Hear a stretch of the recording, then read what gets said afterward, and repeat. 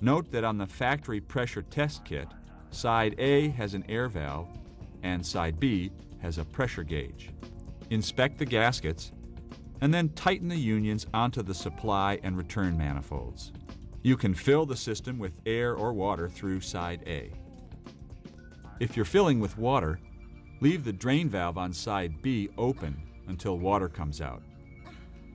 Close the valve and fill the system until the zone is pressurized to a maximum of 100 psi. Do not use water if freezing conditions are likely. If you're testing with air, close the valve on side B and pressurize side A no greater than 100 psi. This test should be applied for 24 hours and should remain during any concrete pour.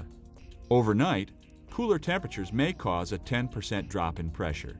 If your pressure drop exceeds 15%, spray a soapy solution on all connections and look for a leak. If you still can't find one, make sure the pressure is set at 100 psi and walk along all the tubing circuits until you find the problem. We've built a set to show you how underfloor radiant works great for new construction and renovations. First, check the plans and locate your manifold either in a wall cavity or in a joist space. Manifolds must be accessible after the installation is complete.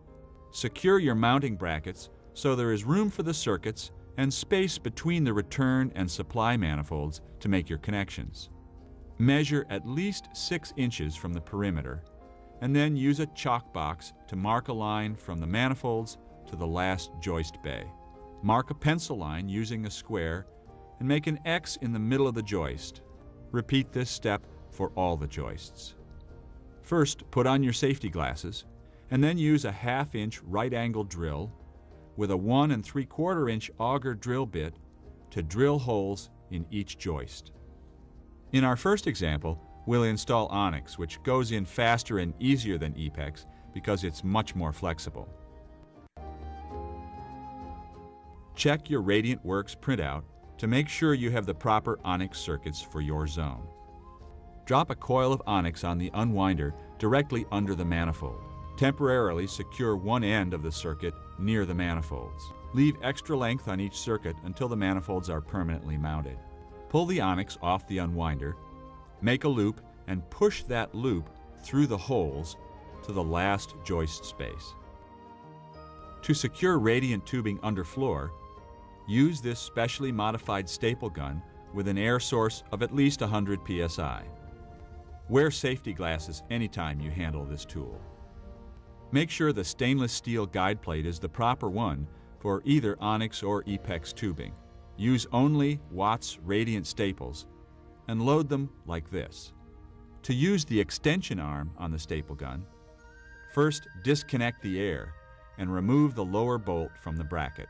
Then set the extension on the handle of the staple gun so the steel cable falls near the middle of the trigger. Tighten the bolts securely and then run the cable on top of the trigger and up to the set screw on the handle. Work out the excess cable around the trigger and secure the set screw. Point the gun in a safe direction and then connect the air hose. Test the gun on a short piece of tube to make sure it's operating properly. The staple over Onyx should look like this, so be careful not to block the tube or puncture it with a staple. Epex requires a different plate, and the staple over the tube should not come closer than 1/8 of an inch to the top of the tube to prevent abrasion. Depending on the job site, there are 3 ways to staple up Onyx. You can place a ladder under the joist space and staple every 6 to 8 inches. Some contractors use drywall stilts to reach the subfloor and to move quickly down each bay. Depending on the ceiling height, the fastest and easiest way to staple Onyx between joists is with the Watts Radiant extension arm on a staple gun. When working overhead, push the stapler up tight against the tube and hold both ends of the stapler flat against the subfloor to get a good fit. In rooms with normal ceiling heights, the extension arm will speed up your installation. Because of high heat loss in this area, we're securing onyx on 4-inch centers with staples placed every 6 to 8 inches.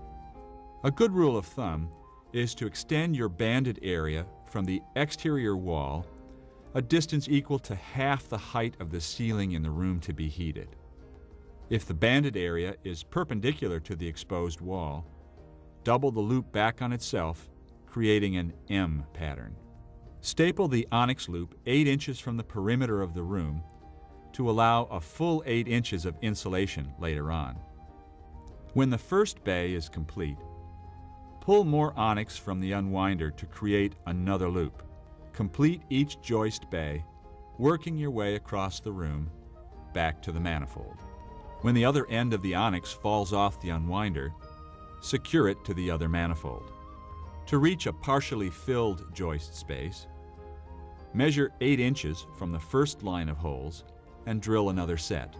Mount one end of the onyx to the manifold as before, and pull through to reach an empty bay next to the partially filled bay. Drill a hole through the joist about 8 inches from the last loop. Then pull through a short loop to fill the area to complete the zone. Here's an underview of the completed onyx staple-up installation, showing a filled joist space, an M pattern for banding, and several bays with 8-inch and 4-inch centers.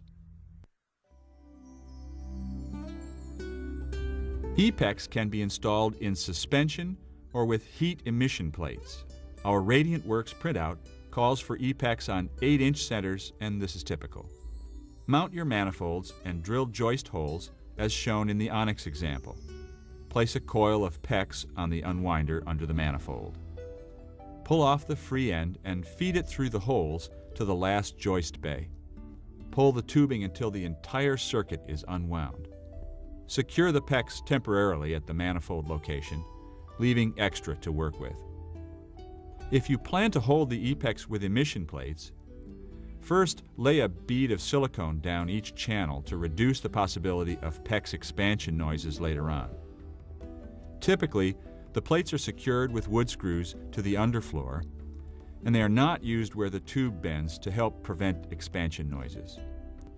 Remember to secure only one side of the emission plate to allow for expansion of the tube. If you plan to suspend the EPEX, mark points on 12-inch centers on a straight line using a measuring block. Use half-inch wood screws to secure lockdown fasteners on your marks. In the last bay, secure the PEX to the clips, but be careful not to exceed the appropriate bend radius. The light bulb shape for the turn works well here. When the first bay is complete, feed the free end of the loop back through the hole in the joist to the next bay and pull all the circuit through. Repeat the same steps as seen in the first joist bay, clipping the PEX into the lockdown fasteners. When running PEX underfloor, make sure you have plenty of room in each joist penetration so the tube doesn't rub during expansion and contraction. Some contractors install grommets or pipe insulation around the PEX on each hole to minimize PEX noises. As in the onyx example, remember to fill all the joist spaces. As you work, keep in mind the amount of tube needed to return to the manifolds.